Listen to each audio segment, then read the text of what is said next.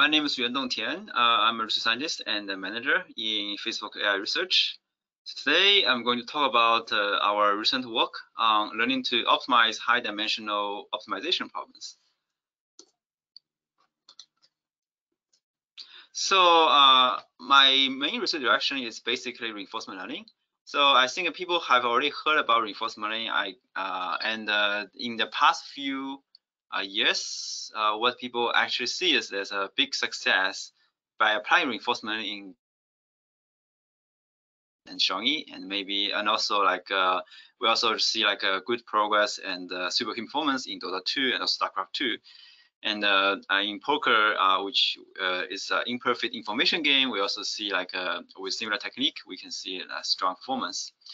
So people might wonder what is beyond games. So in this paper, in this talk, we actually talk a little bit about how we can apply IR, reinforcement learning, to black box optimization problems, so that we see interesting, nice performance gains. And so for this problem, so what is beyond game for reinforcement learning? We actually see there's already like interesting results from Google that Google actually teaches AI to play the game of the chip design. So you can actually use the same technique to basically like find the good chip alignment and basically like a design in the chip, so that you can basically have this agent that design a chip for you automatically. So it turns like several weeks with human experts in the loop to a full automatic system that can be runnable in 6 hours, and you will get like a comparable design that is on par with human performance, even with human experts. So inspired by that, it's actually a very interesting and nice show as to see that we actually have IR that can do something that is beyond games, right? So in this talk, I'm talking a little bit about our recent work that apply IR for black box optimization. So this is a slide basically showing what is black box optimization. So in black box optimization, you actually try to optimize a function, which is called a black box function fx, and you try to find the minimum of that function or maximum of the function, right? So of this black box optimization, using this black box optimization. So the hardest part of this thing is this f function is not known beforehand, and you have no idea what is the structure. It can have lots of arbitrary structures there. It might be super slow to evaluate, right? And it might be super expensive to evaluate. But the goal here is trying to find an efficient optimization technique so that you get the highest performance. I mean, you basically get the lowest possible values in the function, and with the fewest function cost. Okay. Is the usage of this specific domain, right? So this is actually applicable to almost any systems. So for example, I mean, for any system that you can think about, for example, you are designing a recommendation system, and then there's a bunch of hyperparameters you want to tune, right? So in order to find the best combination of hyperparameters, in order to get the best performance, I mean, it's there's actually a hard problem. If you treat this entire system as a black box, and it takes many days to get its performance back. Right? So you tune some parameters, you set them up, and then let it run for a few days, and then after a few days you get some numbers. You get say, oh, the performance is getting better or getting worse, but it takes some time to get things back. Big problem of basically the black box optimization problem is the function evaluation is actually pretty slow. Right? So then like the question is like whether we can get the highest performance with the fewest function call. Right? So this is actually a big problem for the traditional reinforcement technique, in which you need like a lot of data to get the good performance for an agent to act reasonably. So if you check back to the previous like the Go paper or the like AlphaGo paper or AlphaGo0 paper, what happens is I mean, we need to basically use like 1,000 of GPUs in order to collect all the data, all these informations from scratch, And then with all this like a million or tens of millions of games, then you can train a model so that the model performs well in situations, and which is also in the same goal domain, right? So, but in black box optimization, what happens is you cannot afford to evaluate to use this environment in a million of times so that you get the data, right? So then it will be highly impractical, right? So in that case, can we still use reinforcement learning to do that, right? That's actually like one big problem. So this is basically the sample inefficiency problem for this reinforcement learning kind of setting. Okay, so in this thing, I'm basically like mainly discuss and introduce our work, which is the latent space medical tree search. So this is actually a very sample efficient way to find the solution, the optimizer of these optimization problems. Right. So in this direction, we have been publishing 2 papers. One is the last year's that we basically apply this technique for black hole optimization. And we show that the performance is actually a lot better than many evolutionary approaches, as well as other kind of existing black hole optimization approaches in different domains, including artificial synthetic functions, as well as real scenarios. And then the second paper is recently get accepted in the IEEE transaction on pattern analysis and machine intelligence. This is like a very prestigious journal with an impact factor of 17.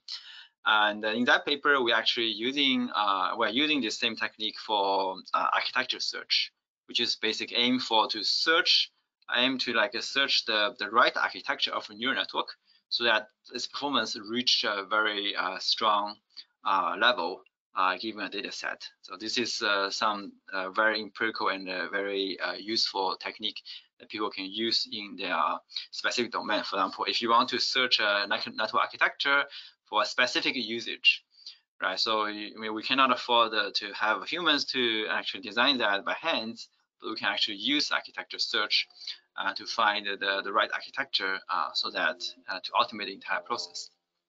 Okay. So first of all, I just want to give you like the overview of this project. And the first is the code is public, and you guys can use it, and it's free. It's open sourced, and you can basically click into it, and then there's a very simple tutorials, and things you can just use it. So feel free to use our code base. And one thing that I want to say is, this same algorithm is being used by the sales team and ACE team in the NeurIPS 2020 black box optimization competition, which happened just at the end of last year. And both of the teams actually use our approach, but they re-implemented the entire system rather than using our code, because at that time our code hasn't been released yet. And they got like a pretty good places, pretty good places. And the total number of teams that is competing in this competition is like 32 performance. Okay, so here's like an example of showing how this algorithm will lead to. Right, so here supposedly we are optimizing a black box function called accurate 2D and accurate 20D. So accurate function is a function that is synthetic. It's basically constructed by mathematicians so that to test the performance of a black box optimizer. Right, so if you're on these 2D images, you can see that it has a unique optimal which is at 0. This is group optimal, but it also has a lot of bumps around this global optimal in order to test the performance of different optimization techniques, right? So for this slide to the right, you actually see there's a very clear comparison between our approach and our approach plus Bayesian optimization versus like Bayesian optimization alone without our approach. So you see that our sample complexity is much higher than if you use the Bayesian optimization alone. Right, so our approach is shown in the blue, while the Bayesian optimization approach is shown in orange. right? So you see that our approach actually drops the function faster compared with the same number of samples.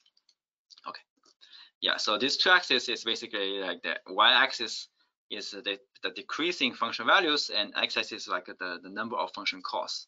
So with more function calls, we expect that the function value will be decreased faster, because I mean this function value is basically plotted as the slowest, the smallest function value, the best function value so far after you have made that many function calls.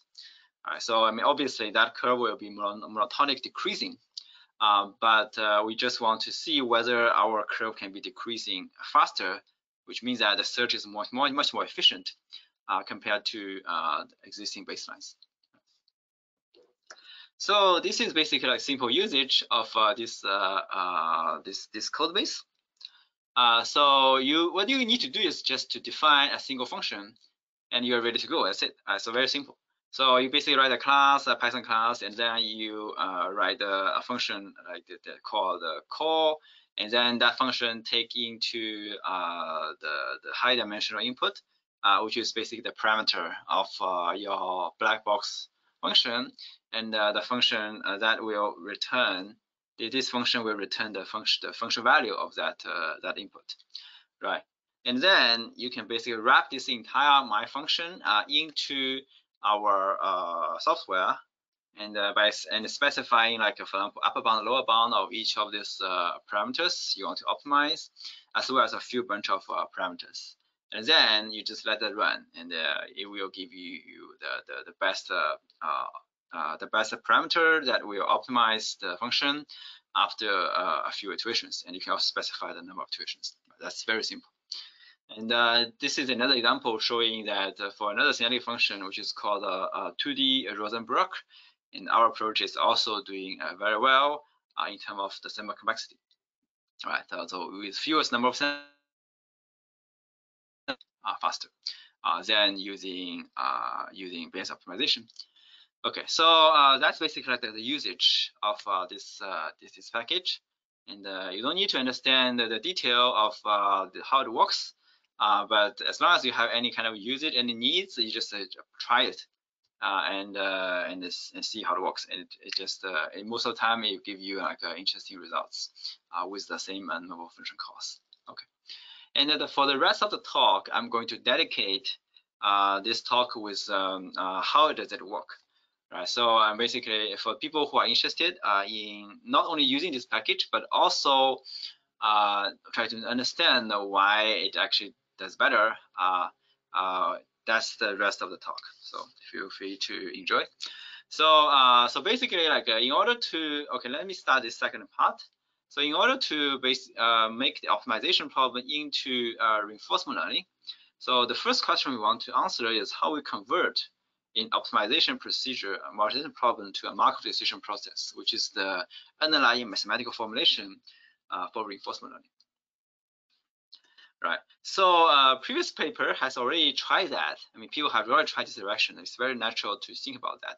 So, but previous paper, what they did is that they are trying to specify a predefined action space, and then that action space can be use action space to formulate this entire optimization problem as a reinforcement problems. This is very natural for games. For example, for the game like a Go, and what happens is, I mean, it has a very well-defined rules. So you have to follow the rules to play the game. Right. So for every situation you have, for example, in 19 by 19 Go board, you basically find a position of the board and place a stone there. Right. So that's a very well-defined action space.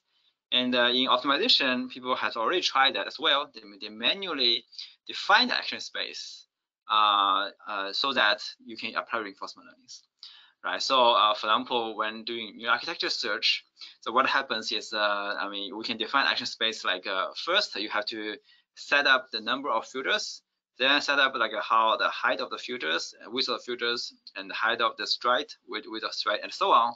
And then you fix this first layer, and the first layer specification of the parameters has been fixed. Then you go to the next layer, etc. Right. So that's actually kind of natural in terms of reinforcement learning kind of settings. But people might wonder, if you think deeper, we actually will come up with a kind of different conclusion, like why we want to define predefined action space by humans, right?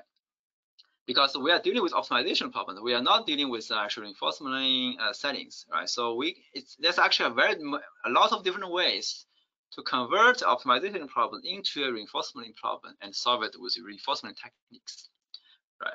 So that's basically like the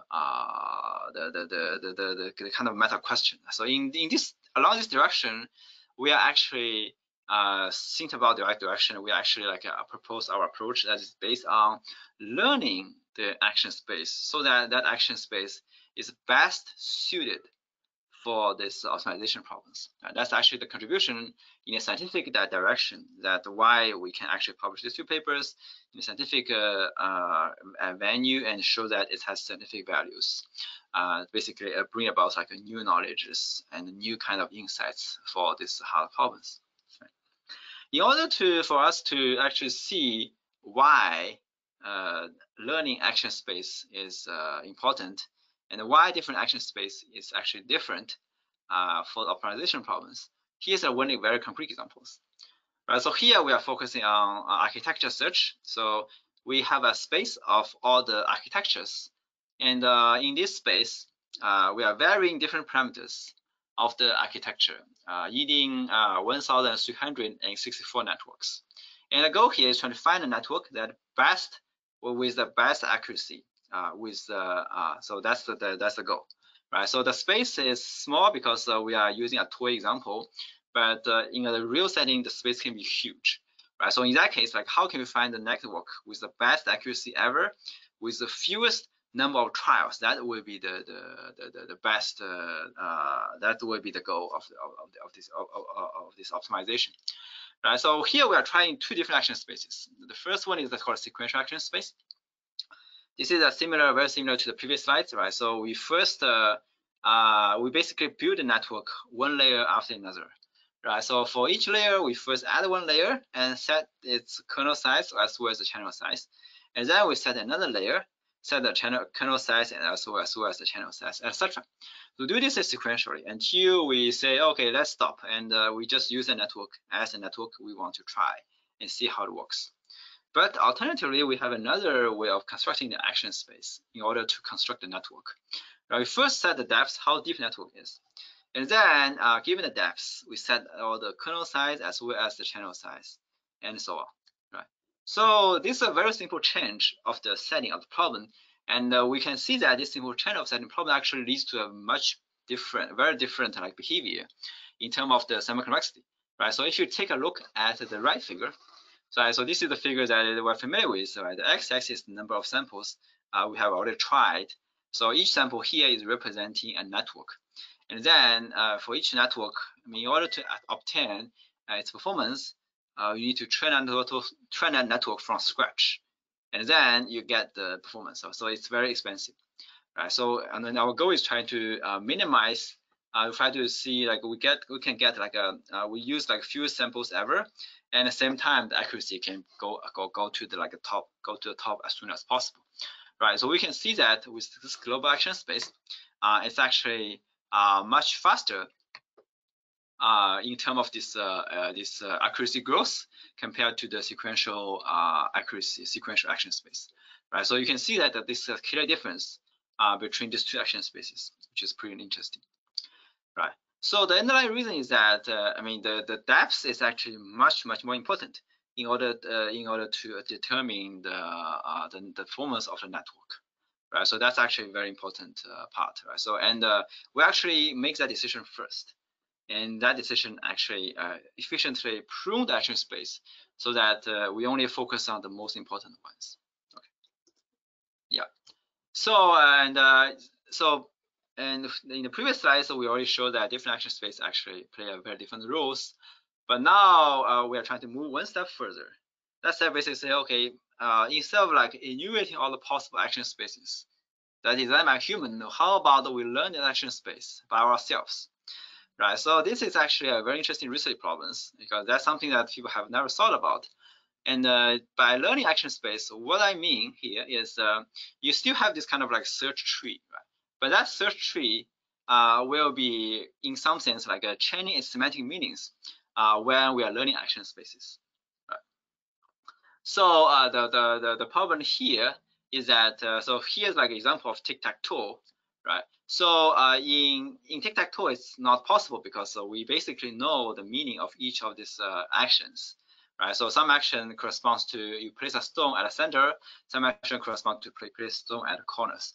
But in optimization problems, we actually can try to change the meanings of all these edges, right? So that these modified meanings can actually facilitate our optimizations.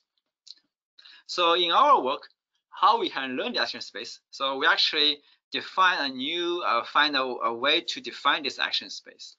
Right. So here, this is basically a figure showing what is the meaning of that. So this entire rectangle is basically the space of the entire search, search space. So here we're talking about architecture search, which means that every small little points are one architectures. Okay, so and you basically have a bunch of architectures in this space, and you want to find what is the best one, right? This space can be large, super huge, and in this kind of settings, the action space become like the partition of this this search space, right? So you might partition this entire space into different regions, and each region, whether you pick left region or right region, actually becomes your action, your selections in this search tree. So that's the definition of this action space. Okay. So then like the criteria, then like the question becomes like what will be the criteria for us to pick what is the best action space we can think about, right? So in order to achieve that, so one thing that we want to check is what is the difference between this global action space and the sequential action space, right? We know the global action space is better. Why? So if we plot the figure, basically the branching of this search tree in this two action space, as well as the performance at every like leaf node in this branching of the search tree, you actually see a very nice patterns in the global action space, right? So in the global action space, you see that the good neural networks, that is the leaf that are basically like a pretty dark, right, darkish, blue darkish, they are actually clustered together into one branch of the action of the search space.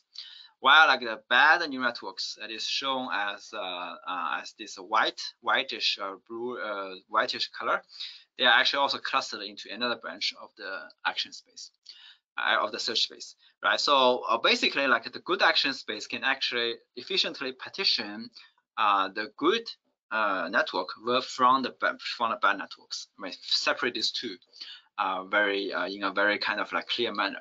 So this is actually good because you actually can focus your search towards the region that are very promising, right? So in contrast, if you check the action space from the sequential setting, so what you see is things are kind of set around, right? So you have the search tree here, and what you see is you see like the good neural network and the bad neural network, they are actually in the same tree, right? So and they are basically like scattered around. So for this kind of action space, in order to achieve the very good network or very good solutions, tree branches into their leaves, so that you have to check every branches, every leaves in order to get the best performance. So definitely the performance or the search efficiency is definitely not as good as the global version of it. Right. So given inspired by this example, then what happens is we now know like how can we actually design and learn action space automatically from data, right? So that's actually very simple. So we basically like lay down all the good and the bad samples that we already collected, right? So in this figure, so we have a very simple two-dimensional search space, and in this two-dimensional search space, suppose we already have searched a few architectures, right? Some of them are very good, like for example this one, they get 98% of accuracy. Some of them are super bad, as they get 10% of accuracy, right? So we lay down all these existing samples, and then we try to learn a classifier that can separate the good one versus the bad ones, right? You can use a linear classifier, you can use SVM, whatever things you like.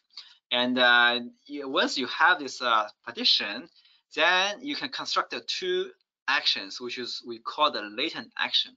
So one is the left one and the other is the right one. Because the left action will basically move you towards like the good regions, and the right action will move you towards the bad regions, and etc. Right. So that's then like you already have defined the action spaces in this domain, and then you can do this iteratively. You can basically construct this tree, which is a hierarchical tree that iteratively separate the region from good, the good from bad. Right? And you can also use a nonlinear boundary learned by SVM. Right? So and you basically construct this tree. That's basically how things work. Okay. But people might wonder, okay, why we want to construct a tree? People may say, okay, maybe we just focus on the good regions. A good region is good. Why we still want to spend time and efforts on the bad regions? The interesting part here is that the bad regions is actually not that bad, because we define good regions and bad regions depend on the samples drawn from these two regions. But these samples may have lots of biases, right? So you might not get sufficient samples in order to do this to basically learn this action space very accurately. So we need to still keep these bad regions in order for molecular tree search to explore these regions in order to still get the good samples out. Right. So then like the entire algorithm actually goes to these two stages. The first stage is basically given the initial samples, try to learn the action space. Right? This is the B step of B. And once you have this action space, then you actually search using this learn action space using molecular tree search. Okay. So the good thing about molecular tree search is it exploit the good regions, but at the same time, it also explore regions that seems to be bad, but may have potentials in the future, right? So once basically then it balances the exploration versus exploitation. So once we have more data from molecular tree search, then we retrain this action space again and repeat this entire procedure until our budgets of calling that functions is being deprecated. Okay, we can basically do this iteratively until convergence. Okay. So here's like a bunch of like slides talking about molecular tree search. I think given the time limits, I'm not going to cover that. But if people are interested, please take a look at the recent papers on molecular tree search. It's being used extensively in the game of Go and game of chess using this kind of self-play kind of training. So here's basically slides that I already mentioned that why exploration is important. Because these good and bad regions, they are actually not the ground truth good and bad, because these are regions that is learned given the current samples. So we still want to explore regions that are bad, but may contain optimal solution. Right. Okay, so here's like a bunch of a few like details encounter when we design these algorithms. For example, when we already reached the leaf of our search tree, then we're supposed to basically get like one samples, right? So one samples from that leaf, but each leaf or each intermediate node is essentially incorporating a sub-region of the entire search space, a way to random sample at points, and then you query the black box function to get these true function values, which is expensive. There are different ways of doing sampling, right? So you can basically sample using rejective sampling, or you might sample according to existing optimizers. For example, you can actually, using these small regions, you can actually fit small Bayesian Gaussian process models, and then you find the optimal solutions in this Gaussian process model in return, right? So then like you can use that our approaches, combine the approaches with any kind of existing black box optimizer to actually improve the performance further. So then in that sense, our method becomes a meta method and can be applied to arbitrarily existing approaches. So now we come to the performance. So we have shown like there's a lot of interesting results, and this interesting result actually motivated us to further make this algorithm more broad and more applicable to more situations.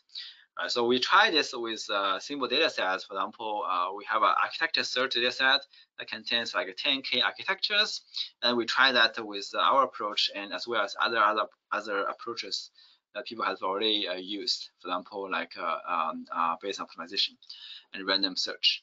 Right, so we see that our approach actually does a much better job in terms of like finding the best possible architectures given the same amount of samples. And when the data set is become larger and larger, we actually show that our approach actually becomes like more and more effective compared to the previous approaches that try to find the same solutions.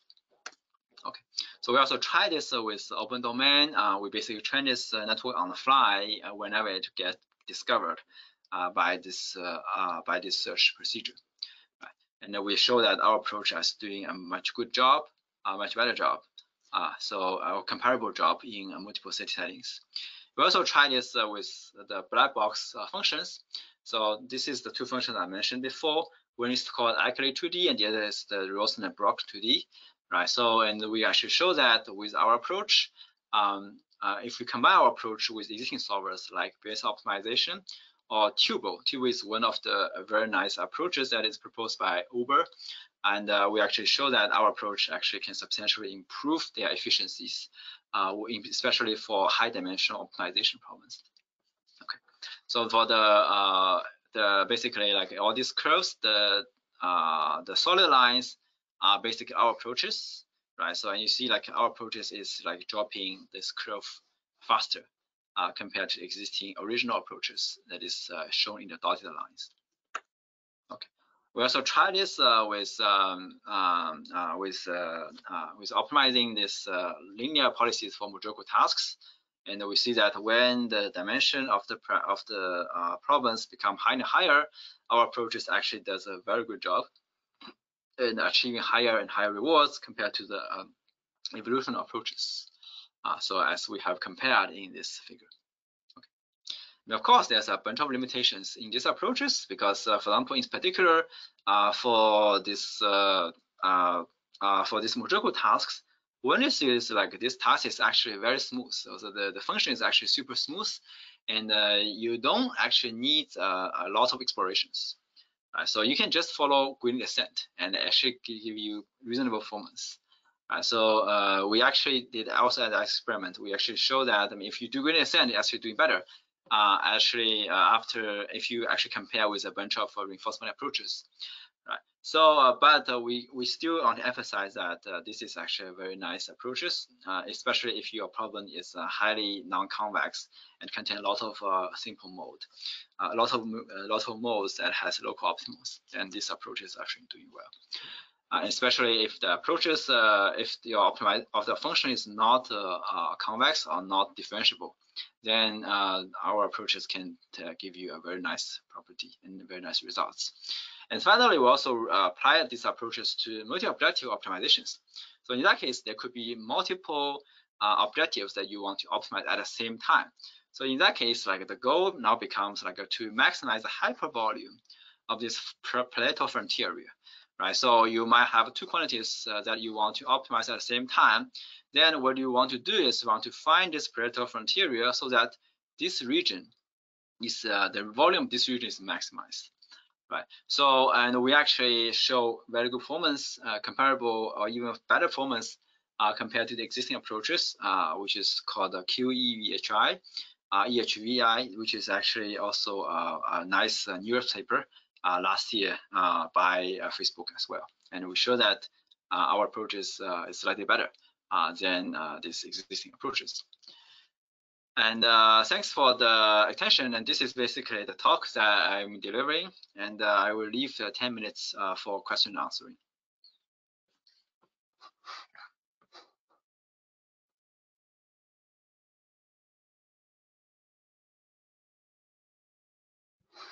Any questions?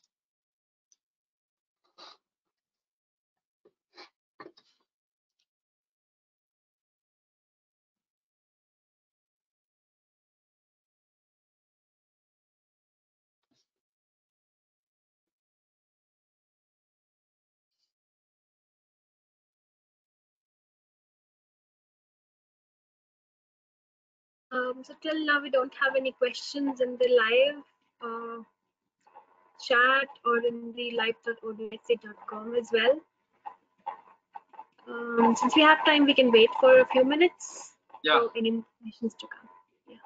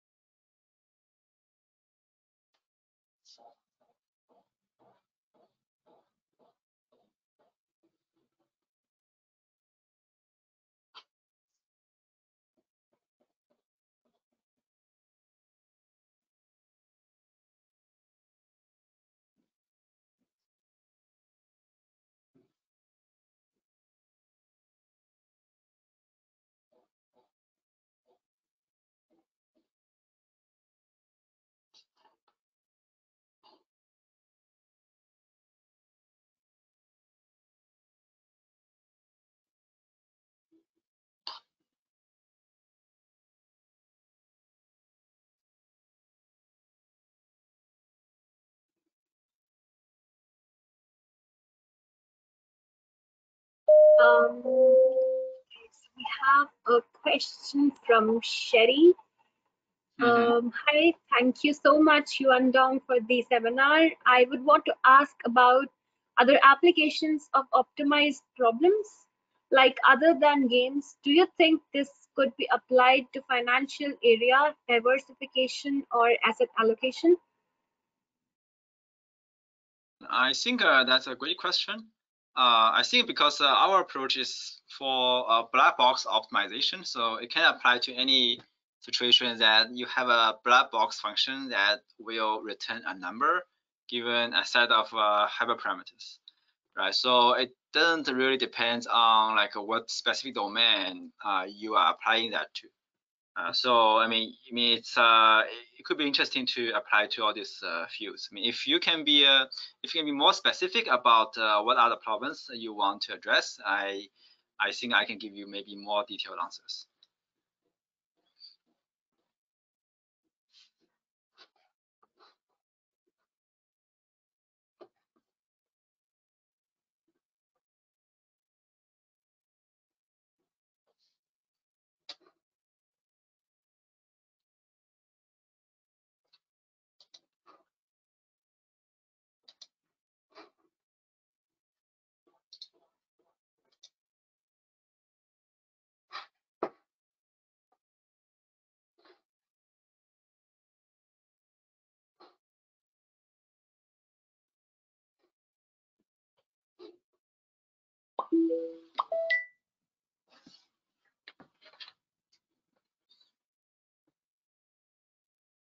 So looks like we don't have any more questions from the audience.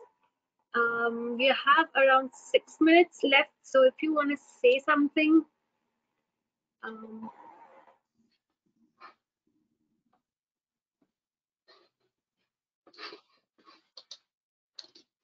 I want to say, like, I think that's a nice research direction, and if people, and also it's very empirical, and people can actually use that for a lot of many situations.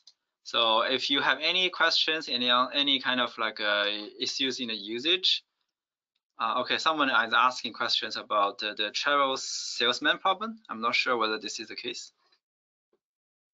Yeah, so if you have any question, any usage issues, then you can apply that to, you can try to open issues in the GitHub, and we will be happy to answer your questions.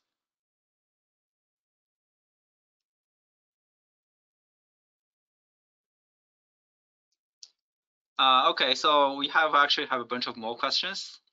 Okay, yeah. First of all, I think this can be used for travel salesman problem, sure. But for travel salesman problem, you might have a better solutions for that because there's a lot of existing solvers for travel salesman problems. You definitely can try it and see which one is better. So for travel salesman problems, I think I'm not sure whether how to parameterize that. We haven't tried that yet, but you can take a look. And another question I have is that thanks for the talk, Yuandong. So this approach stacks a linear classifier on top of black box function. Oh, actually, no, it's not the case. So the linear classifier is actually inside our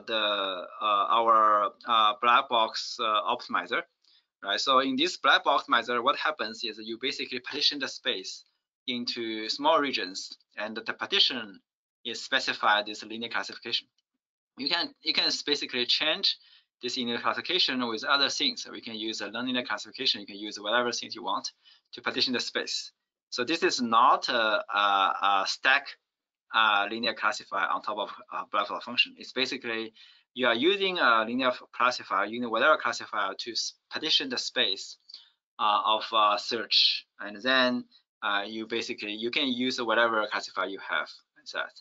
So I don't think that there's any. I'm not sure what you mean by issue with imbalance or bias. So maybe you can elaborate on top a little bit on that. So I don't know what do you mean by imbalance or bias. Okay, okay. There's a follow-up question from Sherry Pentian. She said, so asserts allocation as like we want to maximize the return or minimize the risk based on historical data or price and returns, series stocks with time series, etc. Yeah, I think definitely you can try that. But for this, usually black box optimization is the last resort, right? So last resort. If you cannot find anything else, then you can try black box optimization. But if you already have a very efficient optimizer, then maybe you can try these things first. Maybe that is more problem specific and can be used first. So I mean, for sure, for your cases, definitely you can try it. What you only need to do is you basically specify what is the input. So for this black box function, what is the parameter that will specify the parameter you want to send into this function, and what will be the output of the function. And once you specify this input output, and you can use that, you can basically define that function, and you call our black box optimizer, and hopefully that will give you good solutions.